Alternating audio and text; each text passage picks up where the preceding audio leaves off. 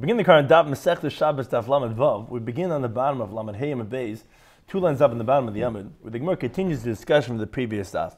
Asher is co-sponsored by Kazach and Yecheskel, Torah Anytime, Daf Chaim. We thank everybody joining us again on Zoom. Some of the ideas we're going to be speaking about, some interesting halachic, practical to Hilchas Shabbos, is we're going to just be continuing first regarding the case that we mentioned in the previous Daf, whether a shofar is muktzah on Shabbos. One of the critical halachas relating to muktzah is regarding a klisha malachta le'isser. A vessel that's used primarily for something prohibited, like a hammer. Is that something muktzah? Can you not move it at all? And we'll talk about some of the principles. The primary will be on a different daf, or what's called a tzarech gufoy, or mukaymai, for the utility of the thing itself, or for its place that's taken up. Is that muktzah? Then we're going to start the third parakira, which is discussing primarily the laws of bishul b'Shabbos, cooking on Shabbos, and the isurim d'rabbanan that are associated with bishul, which is what we're going to start off with regarding shehiyah, keeping something on the oven, chazara, putting it back on Shabbos, and hatmana, which we had already mentioned previously, and the later parak is going to talk about regarding insulating something as it relates to Shabbos. Now, what is shehiyah? Shia is, from the word shia, means to delay. It means to leave food cooking on a fire from before Shabbos. That's all it is. Just leaving food on. So it's Friday, you're putting the pot of food on the kira from before Shabbos. That is the halacha that we're going to discuss regarding if that's permitted or not and what's the parameters. Then there's halacha known as chazara.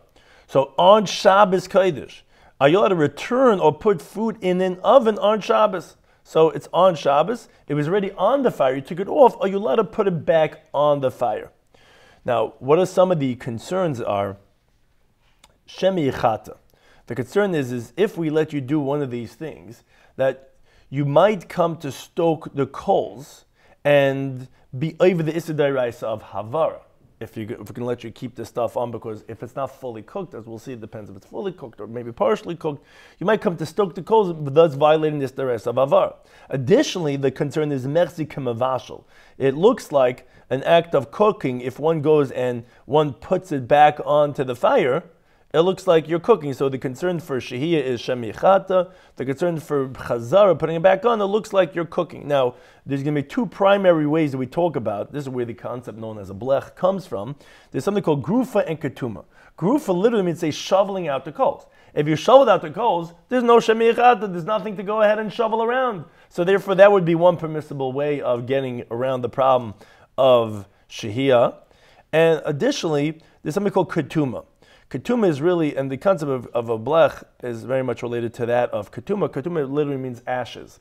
If you cover the coals with ashes, so then you're obviously showing that you're not intending to be machata, to make the flames higher, because I'm diminishing the flame. So A, it's going to be a reminder, because I'm like, hey, why are there ashes on the thing? Oh, it's Shabbos, right? We're not allowed to do this. And additionally, it's lowering the heat. That's exactly what a blech does. That's the different halachas related to a blech. Some say it has to cover the knobs or just enough to cover the fire. And that's the purpose, is because it diminishes the heat, as a blech is obviously diminishes the heat, a fat piece of metal. And additionally, it also it serves as a reminder. Now, what's important to just understand, for Talmudic times, there was these three types of ovens. Now, our parak is called parakir, that we're going to start shortly. There's three types of ovens that they had. There's a tanner, which it was narrow and it had room for one pot, and hence that increased the heat.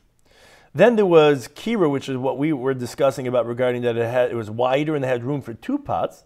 And then there was something called kupach, which is in the middle, which had more heat than the kira, but less heat than the tanner, because it wasn't as narrowing as the tanner, but it wasn't as wide as the kira. It was the same shape as the kira, but it only had space for one pot. Additionally, a very important concept that's going to come up in our daf and also further in these dafim are what's called Michael ben Drusai. Ben Drusai was a bandit, and he was on the run. He didn't get a chance to really cook up his food, so he would cook it to only 33%, a third of it. Machlekes Rashi, Rambam, famous Rambam says 50%, but Rashi says a third of it. He was only, just put it on the food on the fire. It gets a little bit roasted. It's good enough. It's as long as it's not raw, and he would eat it. That's what's known as the Michael ben Drusai. We'll see that as that relates to the laws of Shabbos. So we begin the current Daf Lamed Hey and Beis, 2 lines up in the bottom of the Yommi. We were directly in the middle of the previous Gemara's discussion. We had mentioned regarding the 6 shofar blasts that they would make on Erev Shabbos to tell people Shabbos is coming, stop doing malacha. Now we said, after the last blast, you can still light your Shabbos candles because the guy who blew the shofar, he's got to take home the shofar. Obviously, they give him a little time before Shabbos starts. And the Gemara says no, because shiur. Rather, halacha is a person not allowed to move a shofar and not allowed to move a chatzotzes. So what did he do? The guy who blew the shofar, he put it right there on the roof, and Shabbos started right after. On that halacha, the Gemara asks that you telling me that the shofar that he blew with is muktzah, and therefore Shabbos starts right away. He couldn't move it; he put it right down over there. But the Gemara is going to ask, as one can see from the slide, this is the Gemara's answer. There's going to be 3 different seemingly opinions on this halacha. So the Gemara from the previous Daf had said, lo yiseh shofar v'lo yiseh chatzotzes. No, not allowed to move a shofar, not allowed to move a trumpet. They're all muktzah. And that is the Gemara, but B'tanya in the Brisa that says shofar mitaltel. You're allowed to move a shofar on Shabbos. The reason for that is because a shofar, the shape of the shofar, a ram's horn, is bent. So it has utility. It could be used. The discussion is if that's called klisha malachta leheter. It could be used to draw water, and you could give a child to drink with it. So therefore, that's not muktzah. Now, chatzotzes, but the trumpet. Well, it's not exactly necessarily the trumpet that we see here in the picture, but a trumpet is. It could be. A trumpet is flat, meaning it doesn't have a receptacle. You can't use a trumpet to give a child to drink. So this is what's a very important concept. So we'll talk about later on this Masechta. What's called davar shemalachta le'isser, a vessel that's used primarily for something prohibited. Where here the trumpet is used. A trumpet you're not allowed to play on Shabbos because you might come to fix the instrument that you're playing on Shabbos. So it's a kli that's used for something prohibited, and because it doesn't have a heter thing like a shofar, so therefore it's prohibited as muktzah. So therefore in the matali not allowed to move it. So one thing is, you told me on the previous Daf, the line before, that the Chazan HaKnesses who was blowing the shamish, who was blowing the shofar, he had to drop it like a hot cake because it's muktzah, it's Shabbos starting. What do you mean? We see that a shofar you're allowed to move, it's not muktzah. So what are you saying that he had to drop it? A trumpet is muktzah, not a shofar. So Rabbi Yosef, he says, look, it's not difficult. Kan b'yachid. And for an individual, shofar is not muktzah. Kan b'tzibur, but the Chazan HaKnesses, he was doing it for the public. For him, a shofar is muktzah. Because for him, the shofar was designated just for blowing, which you're not allowed to play an instrument on Shabbos. So for him, it's muktzah. Abai wonders on this. He says, I don't understand. What do you tell me? Why for an individual? You tell me a shofar is not muktzah, as we get in Tab of Lamed Vamed Alf latinik, because like we explained in our previous discussion, we said because you're allowed to go ahead and feed a child water with the shofar. You could use it to draw as a tool, and you could give the child to drink with the shofar. So therefore, it's considered klisha malachta leheter. And therefore it's not muktzah, because it has a permitted utility of Shabbos purposes. You're not saying, I'm never going to use this. Shabbos, you might need to use a receptacle, you might use a shofar. So then the question is, b'tzibur nam, it's anachap. Why, if the Chazan HaKnesses, why is the shofar for him muktzah? Even if it's the public's, chazal l'gamei l'tinagani. Sometimes you have to use the public funds, the public utilities, for paupers. For a child that's a pauper, it's incumbent upon the tzibur to support him. So therefore the shofar, the tzibur also should not be muktzah, because they might need to give a child to drink. That's one question. But anyway, the Gemara says another question that's going to throw open the sugya and the whole understanding. Basu, another question is Hadatanya. We have a Brisa says a third opinion. The Brisa says, Kishem Shematalnas, just like you're allowed to move a shofar, you're allowed to move even a trumpet. So the Gemara says, I don't understand. Mani, who is this? Why isn't it muktzah? You told me a trumpet is muktzah because it's a klisha malachta le'isser. It's used for prohibited activities. It doesn't even have a heter utility. Why is that going to be permitted? So Ella, rather, and this is what this slide is showing, like Kasha, it's not difficult. And it's not like the way Rabbi Yosef said. Rather, these 3 different opinions are 3 different Tanoic opinions in the laws of muktzah. So here's where you get a snapshot opening up this sugya of muktzah. That it said, as we brought previously, that the shofar could be moved, but the trumpets cannot be moved, which was the first brayso we brought. That's Rabbi Yehuda. Rabbi Yehuda holds of the laws of muktzah, and therefore, that what happens is that the trumpet, we said, cannot be moved because it doesn't have any real heter utility. Only a little bit. But therefore, you have it totally out of sight, out of mind, because it's not really used for, you could use it for something permissible on Shabbos. You could decide to use it to scratch your ear, whatever it is. But that's not considered a davar shemalach lahet. It's considered what's called davar shemalach la'is. It's primarily used for something prohibited. That's what trumpets are. So it's going to be muktzah. Now, but a shofar, that, like we said, is a kli, because you could use it to give a child to drink. So therefore, that opinion that says that a trumpet is muktzah is because a kli shemalach la'is. It's used for something prohibited. But a shofar is not muktzah because we could use to hold water. So that's called the kli shemalach lahet. The Bryce that said that both of them can be moved, which is what we just said right now, the last Bryce we quoted, that's Reb Shimon. He does not hold of the halachas, the laws of muktzah, meaning, just to understand this, we're going to be using this word a lot in this whole Masechta. He doesn't hold the muktzah. What we mean to say is he doesn't hold the expansive definition of muktzah. But for example, let's say muktzah machmas kasar and kiss. That's something that don't touch because it's going to get ruined. That's called muktzah. You're not allowed to touch it because of kasar and kiss it might get ruined. Now, but as Tosfos points out, which halacha l'maisa, although Reb Shimon allows you to move things like the trumpet and the shofar, but it's only what's called L'tzarech gufay or mekayim that's permitted. What's l'tzarech gufay? Gufay is you want to use it for something. So I want to use the shofar to drink water with it. I want to use this trumpet to smash some nuts. So that you're allowed to do it. But what's called mechamel etzel, and again we'll talk about this on later daf and later on the Masechta. But if you want to, you just move it that it shouldn't get ruined from the shade from the sun to the shade. Reb Shimon would agree that that's going to be prohibited. But here we're talking about that you want to use it for something. So Reb Shimon says, he's the Bryce that we just mentioned before that says, no, the trumpet and the shofar are not muktzah, because he doesn't hold the muktzah. He doesn't hold, what muktzah? I could use it for cracking nuts or whatever this and that. He only holds something that's really extreme, like muktzah machmas chasar and kiss, that he holds is going to be considered muktzah. And the Bryce that the halacha that we mentioned in the previous daf, that we said, no, even the chazana knesses, a shofar cannot be moved. Who's that? That's Reb Nechemia. That he says even a knife, even a cloak, even a shirt, you cannot move unless it's for its designated utility. That's the way Rashi says it. Tosfos brings Rabbeinu Tam that says a little different. It says Reb Nechemia only permits you to use something that you would normally use it for in the weekday, even if it's not its designated utility. Now, therefore, even a davar shemalachta le'isser, Reb Nechemia would hold it would be permitted if you're using it the way it's normally used during the weekday. So, for example, like a hammer to crack open nuts, or some type of a hatchet that's used to cut open the dried figs, since that's the normal way that's used during the weekday, so therefore that's going to be permitted, even though that's a kli shemalach la'isser, and for sure that should hold its aser. No, if you're using it for its normal way it's used during the weekday, then it's okay, but if it's not, then you can't. So therefore he held even the shofar is muktzah because the shofar is not usually used to draw water. You don't usually use it to blow, to make blast. So therefore, explains the Gemara, we have resolved the contradiction because these three different interpretations are three different Tanoic interpretations in the laws of Muktzah. Rabbi Yehuda, who holds the more expansive interpretation of Muktzah, holds, a trumpet is Kli Shemalach Le'etzes Aser. Shofar is considered Kli Shemalach Le'etzes the way Rashi says it.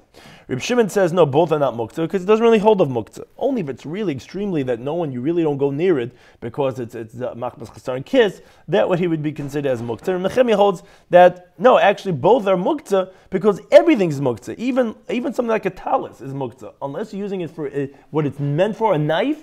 If you're using it for something else, no, you can't just move a knife. A knife has to be used for cutting, and therefore a shofar is going to be muktzah because you can't use it to blast on Shabbos, and to say you're going to use it for water, that's not a designated purpose. Therefore, it's going to be muktzah. Now, the Gemara just points out something interesting that umayt shofar. So, what's the shofar that we said? This was the Bryce that started off the discussion from the previous daf. That we said, so you're telling me that you can't blow a shofar on Shabbos, you can't move a shofar on Shabbos, and you can't move a trumpet on Shabbos. Now the difficulty is, if you already tell me you can't move a shofar on Shabbos, why do you have to tell me you can't move a trumpet? It's a kol shekain. Because a trumpet, it can't even used to give a child water to drink. The other opinion said that a shofar is not muktzah. Nechemia says no, both the trumpet and the shofar is muktzah. Now, but the wording that was said on the previous daf, we didn't quote it, was the line before from the previous daf, said, no, you can't move a shofar and you can't move a chatzitzis. But if you're saying you can't move a shofar, of course you can't move a chatzitzis. So the Gemara explains something that's going to introduce us to the next sugya. Umay shofar, what did he mean when he said the word shofar? Nami chatzitzis. He really means the trumpet. And when it's said in the sefer that you can't move a trumpet, it's really the shofar. What does that mean? Because the names were changed. As the Gemara brings, that Kid Rav Chizda. Rav Chizda says, Hani tlas mili, the following three things. Ishtani shemayu. Their names were changed.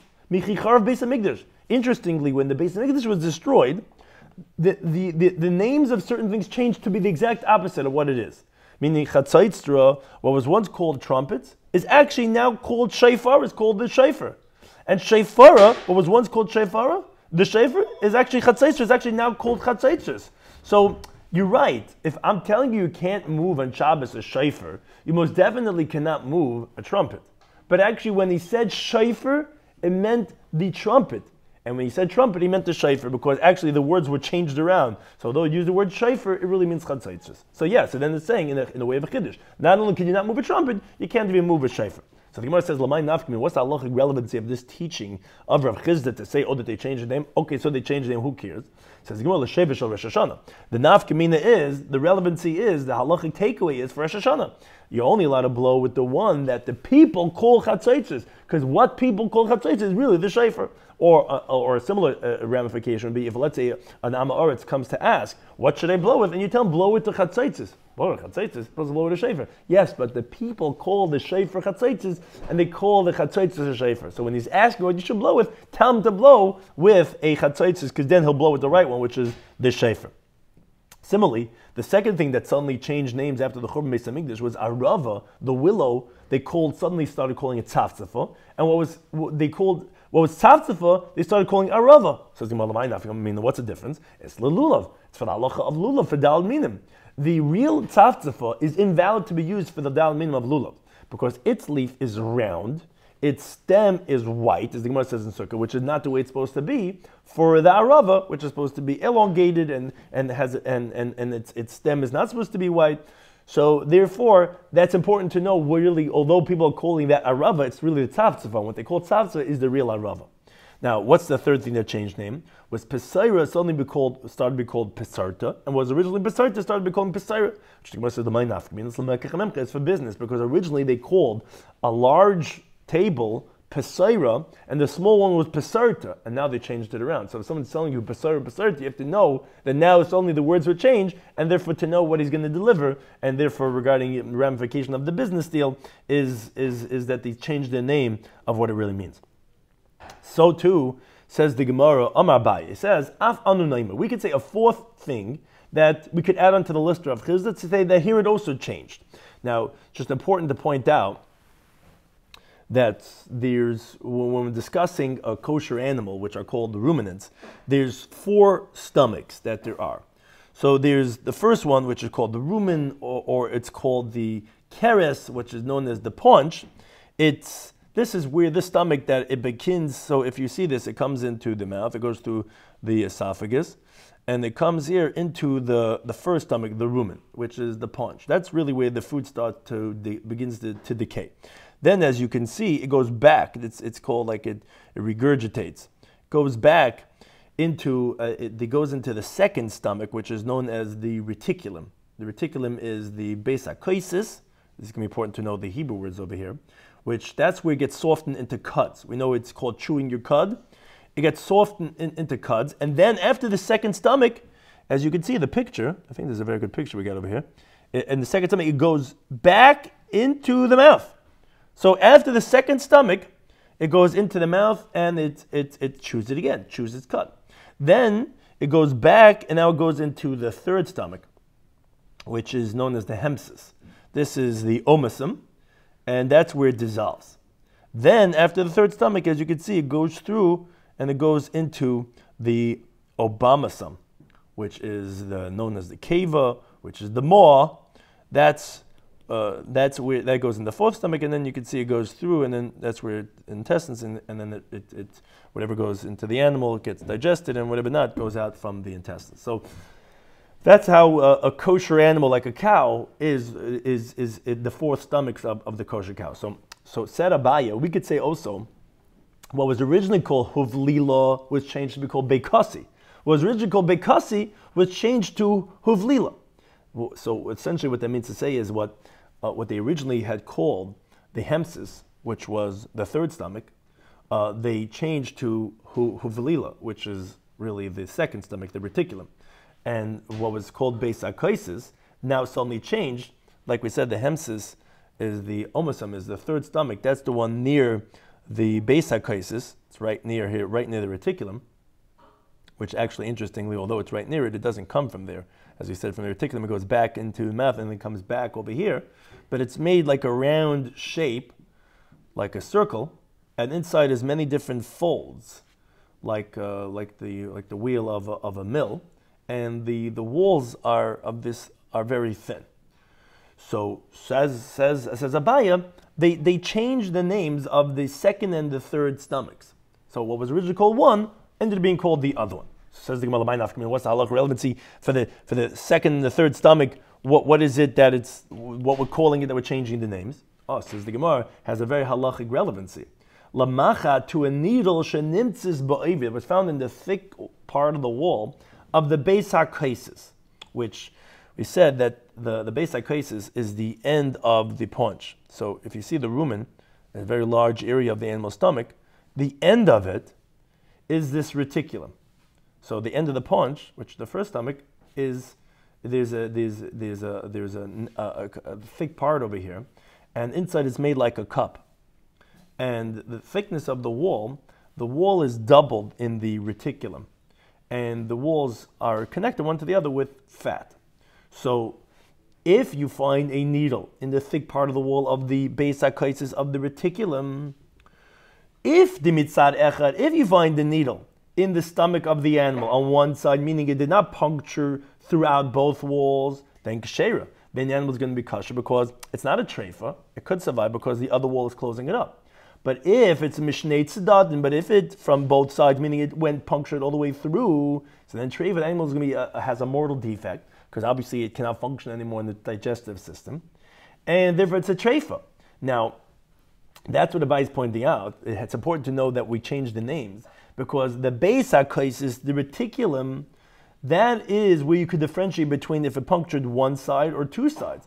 But by the hemsis, by the omasam, the third stomach, even if you see the needle on one side where you don't see the puncture on the other side, that's not going to be considered as closed up because there's a very thin wall. So if the needle's on one side, it's important to understand which stomach are we talking about. Here one side is going to be kosher, here one side is going to be treifas. If you have to understand that the names were changed, like we said, that what was originally called Hovlila was started to be called Bekaisi, what was Hovlali became Kaisi, and therefore it's important to know which stomach you're talking about regarding the laws of treifas. Now, Rav Ashi, he says, we could also say a fifth thing that was changed the name. What was originally Bavel was suddenly called Bursiv, and what was called Bursiv suddenly became called Bavel. So as we continue to midbase, says Gemara Lamai Nafka, what's the halachic relevancy, what it's called. So the difference is Legite Nashim, for the divorce documents of women, which there's two interpretations in Rashi. Either because we know, anyone who learns Masechtas Gittin knows that those in Bavel are Bekian, they know that you have to write the get, the divorce document, Lishma, for this woman. You can't just write generics and use it, it's Shmuel and some type of Miriam. No, so someone that brings a get from Babel does not have to say b'fanei nechtav, b'fanei nechtav, in front of me was written, in front of me is signed, because we know that they know the halachas. But people from other lands are not proficient. They have to say b'fanei nechtav, in front of me was written, in front of me was signed, and I know and I saw that it was written lishma. But now that the people of Bursiv is really Bavel, and Bavel is really Bursiv, now in Bursiv they were ignoramuses, as the Gemara says in Sanhedrin. The reason why they're called Bursiv is bar shafi, it's like an emptied out pit that the water was taken out. So you have to know what they call Bursiv now is really Bavel, and that's the place you don't have to Bavel, which is actually Bursiv. So therefore you would have to know which is the real Bavel, that they don't have to say B'van Nechta, but the other one they have to. Second interpretation, Rashi says, no, the relevancy for Gidei Nashim is very simple. On the get, you have to write the name of the city. And if you write the wrong name of the city, if you change his name or her name of the city, it's going to be invalid. And then you have to write what it's called now. Which Taisa brings from the Rashba that doesn't like that interpretation, because Bavel is the name of a country, not the name of a city. They didn't write the name of a country, and therefore he says, nah, but either way, that's the relevancy of Gidei Nashim to know which was the real Bavel. Says the Gemara, we shall return to the second paragraph, the Shabbos paragraph, which as the title of the paragraph primarily spoke about the laws of lighting the Shabbos candles, what you could, what you can't, and the laws of Erev Shabbos. And with that, we continue the theme Taisa said in the beginning of the Masechta, going through the order of Shabbos. We're still really in Erev Shabbos mode over here, because we're going to talk about the halacha of Shehiyah, of putting stuff on from before Shabbos. So we continue with the third parak Kira, which it talks about the halachas of bishul, of cooking on Shabbos, which is one of the lamates malachas, and also rabbinic related gezeres of shehiyah, leaving something on the stove from before Shabbos that wasn't fully cooked, and regarding chazar bad, putting something back on the fire. So the Mishnah begins. And the halacha is like this Mishnah says. Kira, the stove, which we spoke about in the introduction, that it's a stove that has room for 2 pots, as we'll see later. Mishnah said it makes a difference what type of oven we're talking about. So a rectangular stove that's made has the shapes of a pot, and the actual oven itself is like a large pot, where they would put food inside, they would put food on the top of it. So regarding this stove that was heated up, depends on what it was heated up with. If it was bekash with straw or begavava, or kash is the upper part of the stalk. That, as you can see, that's the end of the stalk, which we took out the kernels of grain already. So what are we going to do with it? So it could be used as fuel. And the begava is that which is, like Rashi says, the French word stubble, which is really what it is. It's the remnants that are attached from the ground. That's the lower part of the stalk. Taisus comments on that, which one it is which, but we're talking about straw and stubble. If you heated up the fire from those types of things, then you could put on a cooked dish from before Shabbos, and we're not concerned. Why? Because there's no shemiyachat over here, because these things are flammable, they blow up in a second. So you're not going to come to it's not something, as we're going to see in the next case, that makes coals that you have to stoke and rake the coals. These are very flammable, therefore there's no concern about you're going to do anything. Whatever it's going to take its course, it's going to take its course.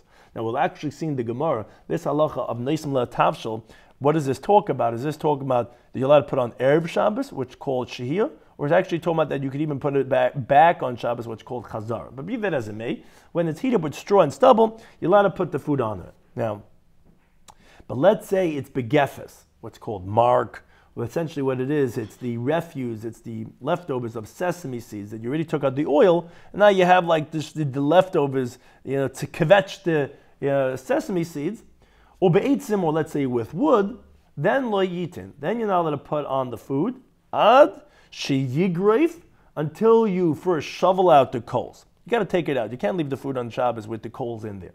Why? Because, and this is Rashi's interpretation, Taisus comments on this, but Rashi compares it to the halacha of Hatzmana, because if you're going to leave inside the coals, it's meisav, it's increasing heat, and as we said in the previous Daf, on Daf Lamed Daled, in the previous parak, that you might be mechata begachal. You might, if you have something here that's increasing the heat, and it's coals that you could rake and it'll increase the heat, we're concerned you might do that. Therefore, you're only allowed to leave on the food from before Shabbos only if either you shovel out the coals, or if you put ashes on top of the coals, which, as Rashi says, that accomplishes 2 things. First of all, it covers it, so that's like a sign. And second of all, it also cools it down. So obviously, I'm not going to come to heat it up if I'm coming to cool it down. So therefore, those would be 2 ways that I'm allowed to do what's called shehiyah. I'm allowed to leave the food on from before Shabbos. Either that I did grufa, and we'll see it's called in the Gemara ketuma, which is another word for ashes, and that's what's commonly known as grufa ketuma, which that's what the custom of where our blech comes from, and this is the halacha lamaisa. If you put on the blech, which is like the ashes, you're covering over the flame, then you're allowed to do shehiyah, you're allowed to leave the food on from before Shabbos. Now, B'Shamerim, however, there's a machlek is exactly what type of foods are you allowed to leave on the fire. They say you're allowed to put on chamen, only hot water. That you're allowed to, after you already did the grufa, meaning you're not allowed to do anything without grufa ketuma. But if, let's say, you already shoveled out the coals, now this is hot water, doesn't need to cook anymore. There it doesn't really apply, as Taisus discusses, of Shem Yechata, because water doesn't get better the more that it cooks. It's already heated. There's no need for me to be Mechata. And I already took out the coals anyway, so that's what Bishame says you're allowed to. But Bishame says, no, a cooked food, you're not allowed to. Why? Because you might be Mechata, which the Mefarshim explain in Rashi, Shem Yechata, what do you mean, I took out the coals already? But that's what we're saying, if there's going to be remnants or next time, but the point is that by a cooked food, it gets better as it stays over there. So therefore he says, no, you're not allowed to do it even if you did grufa ketuma. Or another reasoning that's brought for Beishami, Rashi says, is no, what's called mechzikim avashal. Ultimately, it looks like it's fulfilling his intention of cooking. It looks like he's cooking more than the water, because food, the more it cooks, the better it gets. So it looks like you're cooking. So to avoid that, Beishami says, no, for a cooked dish, you can't do even if you did grufa ketuma, even if you did a blech. Now, B'Sulam, they disagree. which is as how halacha is like that. No, they say chamin v'tavshel. No, hot water and a cooked dish. You're allowed to go ahead and leave on the fire. Now, that's one parameter regarding what type of food. Now, additionally, the Mishnah brings another machlokes Beis Shammai Yisrael. Beis Shammai, they say, okay, all you could do is you could leave it on what's called shehir. You could just leave it on from before Shabbos, and noitlin, you could take it off on Shabbos. But you can't put it back on fire on Shabbos because that's what's called mechzik mavashel. That looks like you're cooking. Although you're not cooking, it's fully cooked, and there's a blech, doesn't make a difference. You're not allowed to put something back on Shabbos. They say, no, af machzin, you could even go ahead and put it back on Shabbos because since there is grufa, you already shoveled out the coals, or you cover it with ashes, or like in our common day, you put on a blech. If there's a blech, then you could put it back on Shabbos. Now, Taisa says, what Mesil says you could even put it back is even on Shabbos you could put it back, as the Gemara explains this.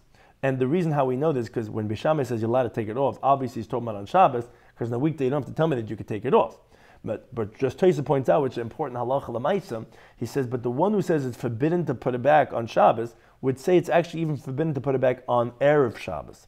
According to Beis Hillel, we'll see if, let's say, there's no blech. According to Beis Shammai, even if there is a blech. But the ones who say it's going to be forbidden is going to be forbidden even on Erev Shabbos.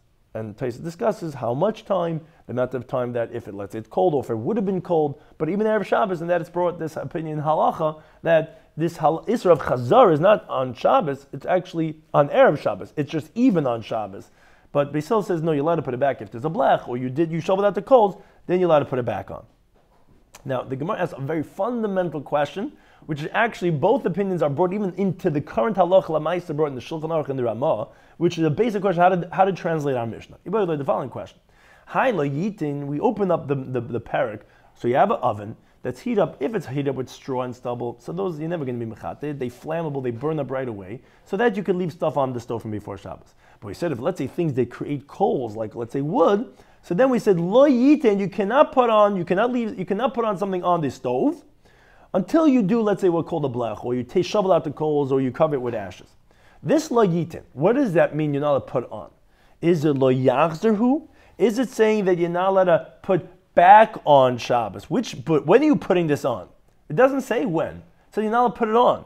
Is that putting back on Shabbos? Avalishois, but let's say to keep it on from before Shabbos, that mashon you could keep it on. Avapisha ain't a gav, ain't a katan. No, even if you didn't shovel out the coals, even if you didn't cover it with ashes, which that's what katam is, that's where the word katam gets introduced, where the Aramaic translation of afer is kitma.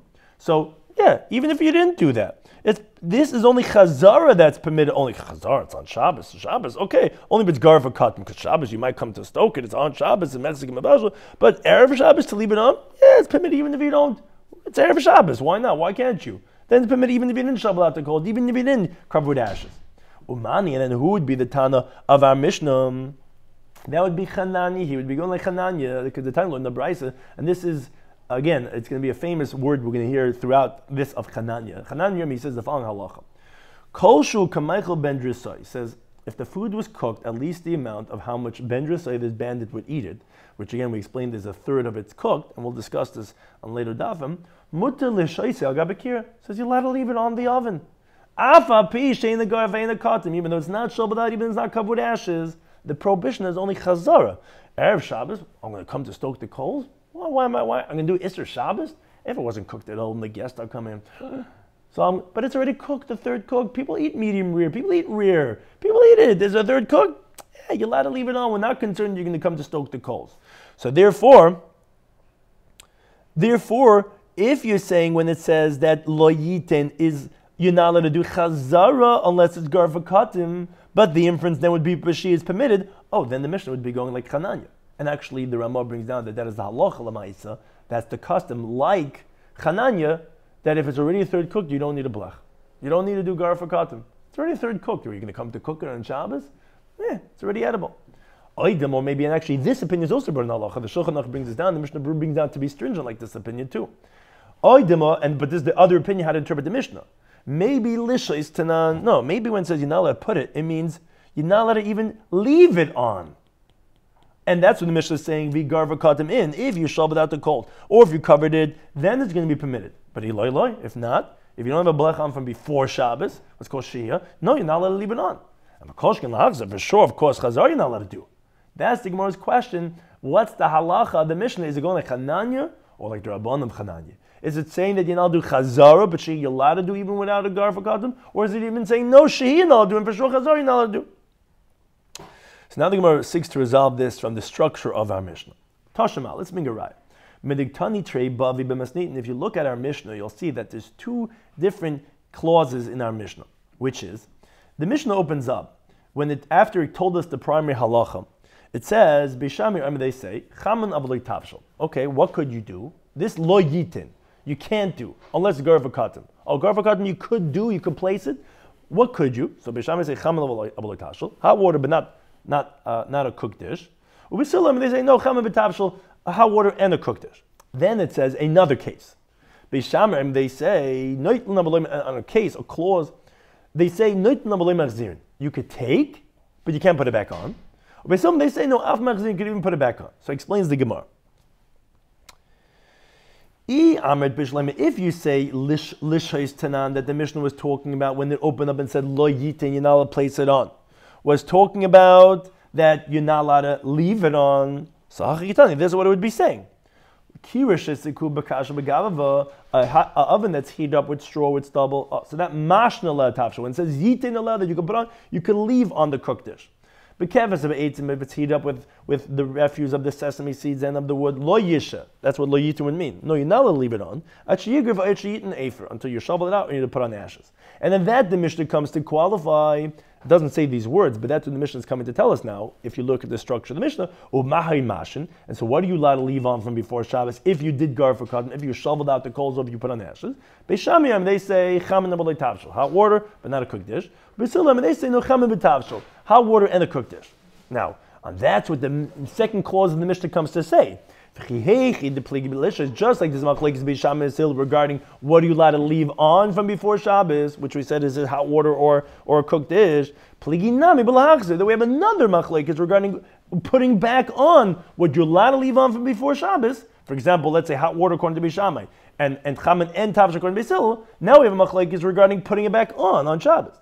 They say, no, Neitlan, what did I let you do? I let you leave it on from before Shabbos and to take it off. Then I'll put it back on. They say, no, Af Machzir, you can even put it back on. So that makes sense reading in the Mishnah. But this is the problem. But if you say lahachzir tanan, if you say like the first option of the Gemara that the Gemara wanted to say, let's say the Mishnah is like Chananya, that is talking about putting it back on. So obviously you have to explain the Mishnah like this. This is what the Mishnah is saying. An oven that was heated up with straw and with stubble. So what does it mean when you say yitin allow? Like we said, noisim allow. You're explaining it means machzir allow tavshel. You could put back on the cooked dish. Yeah, leaving on, you can leave on anything. Talking about putting back on. But if it's with mark and with wood, so lo yach, so that you're not allowed to put back on. Until you shovel out the coals or you put on ashes. And at that the Mishnah comes to explain mahin machzirin again, because according to this interpretation, we're only talking about put it back on. So that's what we're coming to say. Machlekes b'Shammai say, what are you allowed to put back on? B'Shammai they say chaman abalei tavshel. What are you allowed to put back on Shabbos? Only the hot water kettle, but not a cooked dish, a potted shalom. Ubislam they say no chaman v'tavshel. You could put back on the hot water and the cooked dish. So how do you read the next line of the Mishnah? B'Shammai, so the B'Shammai say, you can take off, but you can't put back on, which obviously the way we're interpreting the Mishnah is going on the cooked dish, because they say you're allowed to do chazara on the hot water, because the whole Mishnah is only talking about chazara. And they say, no, av machzir, you can even put it back on. Hasulamali. Why do you need that? You already said that's the halacha of the Reisha. We know B'Shammai said, for example, avaloi tavshel, because that was, their machlekes were regarding chazara. So what are you saying over here in the Mishnah? Obviously, then we have to say that the Mishnah was talking about shehiyah, and therefore we're saying by shehiyah you need grufa ketuma, and then we say a different machlekes regarding chazara. That's obviously our Mishnah is not like Chananya, and that we don't permit shehiyah without a blech when it's just a third cooked. It has to be, let's say, fully cooked. So the Gemara rejects this proof as a tin type of Lamed Zayin Manalf. That actually, truthfully, I could tell you that lahachzir tanan. That yes, the Mishnah was only discussing regarding are you allowed to put it back on Shabbos? Because regarding what's called shehiyah, leaving on from before Shabbos, even if the coals were not shoveled out, it's going to be permitted because it's going like Chananya. And there are words missing from the Mishnah, which Tosfos wonders. We generally only say words are missing from a Mishnah to answer a very difficult question. Here we have no difficulty. We're just proving who's the Tana in the Mishnah. So Tosfos says, because we rule like Hananya, which Tosfos is going to explain that on Amud Beis, on Lamed Zeh Amud Beis. So therefore the Gemara goes through a contrived interpretation of the Mishnah to establish that the halacha of the Mishnah is going like Hananya. Although we could read it very simply, that it's obviously like the Rabbanan. No, the Gemara is going to say there are words missing. And this is the way you have to read the Mishnah, which is, Read it like this. An oven that was heated up with straw and stubble, yes, when we say yiten noisin allow, it means putting back on. Not from before Shabbos, putting back on the cooked dish. But if it's like with mark and with wood, you're not allowed to put back on. Until you shovel out the coals, or you treat it as ephab, or you put an ash again, like we're concerned. If you're putting back on Shabbos and cooled off a little bit, you might come to stoke the coals when you put it back on, put it back on a little bit higher. So if we say no, then you're not allowed to put it back on until, like, say you had a blech that it's going to remind you, and that you're not going to go to do that. Now, these are the words that are not here in the Mishnah. Avalishes, but to do shiur, yeah, mashin, that you're allowed to do. Avabisha in the garv in the cotton. No, even if it's not shoveled out, even if it's not covered with ashes, because the machlek is only regarding chazara. Shiur from before Shabbos, yeah, that we're okay with, because it's like Hananya, who says, as long as we're a third cook, we're not concerned you're going to come to cook it. You leave it on from before Shabbos. What's the big deal? People eat it like that. Now, mahin, mashin, but this is what the next words in the Mishnah are going on. It's not going on the beginning of the Reish of the Mishnah, which is Toma Chazara. It's talking about this that we said you're allowed to do shiur. What are you allowed to leave on from before Shabbos? And these are the words we have in the Mishnah. B'sharman, they say chaman abaloy tafshel, only hot water but not a cooked dish. B'silam, they say chaman b'tafshel, hot water and a cooked dish. Now, but see, this is why it's a little convoluted. But the Mishnah, like the Tosfos said, we want to say it because the halacha is like Hananya. Now we're going back to the beginning of the Mishnah. V'hachazar damer, like this I said to you in the beginning of the Mishnah, that you're not allowed to put things back on until you shovel it. But the inference is, if you did shovel out the coals, what we call a blech, it's going to be permitted. Lav divrei hakoli. That's not going according to everyone, because Bishami does not hold to that. Ella rather machlekes b'sham esil. That's a machlekes b'sham esil. And those words are not there, but the following words are here. Because b'sham say noit nemaloy machzir, and you can only leave on to take off, and you cannot put back on. Ubesil and besil say av machzir, you could even put it back on, and therefore, like we said, the third section informs us that it reflects the opinion of besil only. So it's not really the question was it's redundant. If you're saying that Reish is talking about chazara, so why are you saying again chazara? So we said, obviously, Reish is shiur that you can't do, and the Sefer is talking about chazara. On that we say, no, really, the Mishnah is only telling you cannot do chazar. Because shiur you could do like Hananya, and therefore we have not yet resolved the question. We cannot prove that it's not like Hananya, because we could interpret the Mishnah if we say chazur mechzur like Hananya too. And the Sefer was just coming to qualify this that I said during the beginning of the Mishnah, that you could do chazar if you have gruva ketuma. That's not according to everyone. Because Bishama says you cannot do chazar even gruva ketuma. You can only do shiur, and that halacha that we said you could do chazar if this gruva ketuma with a blach was going only according to Beisel. Something that we spoke about in this daf on Shabbos Daf Lamed Vav was a continuation of the previous daf, which had spoken about the halacha of the 6 shofar blasts on Erev Shabbos, which we said after the last one, that's it, no malacha, you can't light the candle anymore. So he said, what's with the Chazan HaKnesses? He takes it home. He says, no, he doesn't take it home. He has to drop the shofar over there in a discreet place, because you're not allowed to move on Shabbos, not a shofar and not a chatzitzis. We asked, I have a brice that says you're allowed to move a shofar, just not a chatzitzis. And I said, wait a second, we have another brice that says, actually you can't move, that you could move a shofar and a chatzitzis. So the Gemara says yes, because these are 3 Tanoic opinions, and that's all these 3 brises. The brisa that says that you're allowed to move a shofar but not a trumpet, that's going like a Yehuda. Because a shofar is a kli. It's a kli shemalachtai laheter. It's used for permissible things, for drinking for a child. So therefore, you're allowed to move it because it's a kli. Oh, a trumpet, you can't drink from it. So therefore, it's muktzah, because like we said, it's a kli shemalachtai. What's its primary use? Is le'isr. It's used for something prohibited, which you're not allowed to use instruments on Shabbos. So therefore, that's going to be muktzah. The second bright, the bright that says that, which was actually the third one quoted, that both are mutter, that's going like Reb Shimon, who, like the Gemara calls it, less le muktzah. He doesn't really hold v'alach as a muktzah. Reb Mechemi said that actually he's the bright that says both of them are aser, because he holds even a talis, even a knife, could only be used for its designated utility. and therefore, obviously, a shayfa is not usually used for drinking water, and therefore, even that's going to be muktzah. Then we said that there are 5 things. We started with 3, we had another one, then we had another one. There are 5 things that the names were changed, where what was once a trumpet is now called shayfa, was called a shayfa, is now called a trumpet. The nafkamin is obviously Rosh Hashanah, they have to blow specifically that of a shayfa, which today you're going to use a chatzaitzis because that's the name of the shayfa. The araba and the tzavtzafa were changed, which nafkamin is for the lulav, which you have to use specifically araba. So you're going to use the current tzavtzafa, which is really what the araba is. Pesayim, a large table and the small one, nafkamin is for business, obviously, when you're ordering something, what you're getting. Hovlila and the beikasi, as we had the picture of the animal, which are the second and the third stomachs of the ruminant, which the order was changed, and therefore the nafkamin is litarfis, like we said, if there's a needle through one of the stomachs, that would be only one of them kosher, the other one would be treifa. And also we said Bavel and Borsav, the names were changed also, and the nafkamin is legitinashim, had 2 interpretations, either because in Bavel they don't have to say befanei nechtab u befanei nechtam, which now that's Borsav, and Borsav is really Bavel, or it's because simply by a get you have to write the right name of the city, if not, it's not going to be valid. Hadnulach, we concluded Perek B'Mamalik, and we started the third Perek, Perek Kiru, which, as we said, speaks about the laws of Bishul and the rabbinic Shehiyah and Chazara, about the concern about leaving it on and returning it on Shabbos. So we said that Akira, which again we said there's 3 types of ovens we're going to speak about, it's a double oven, that's square, that was heated up, if it's with straw and stubble, so that's not stuff that you could, because they're very flammable, so they're not like coals. So then you could be nice to them. And the reason why we put in parentheses in quotes, because that's the machlekes, that's the debate in the Gemara, which we're going to go on for the next daf. And what does it mean? But you could put on the tafshel. Now with gefes be'etzim, which those are things that like make coals. So then you need grufa ketuma because we're concerned, like Rashi says, shemi yechata. You might come to stoke the coals. So therefore, it needs a blech, let's say. It needs to shovel out the coals or to cover it with ashes. Now, in the Mishnah, is 2 machlekes Beisham Beisil. Is it when we permit you to put on only, like Beisham says, only chamen? Or is it like Beisil, even a cooked dish? Additionally, is it only that we permit you, like Beisham says, to take it off, which is what would be called shehiyah? Or is it like Beisil says, even chazara, even that would be permitted if you have a grufa ketuma, if you have what we use is a blech. Now, a very fundamental question on how to translate the Mishnah, the Gemara asked Ibaylu.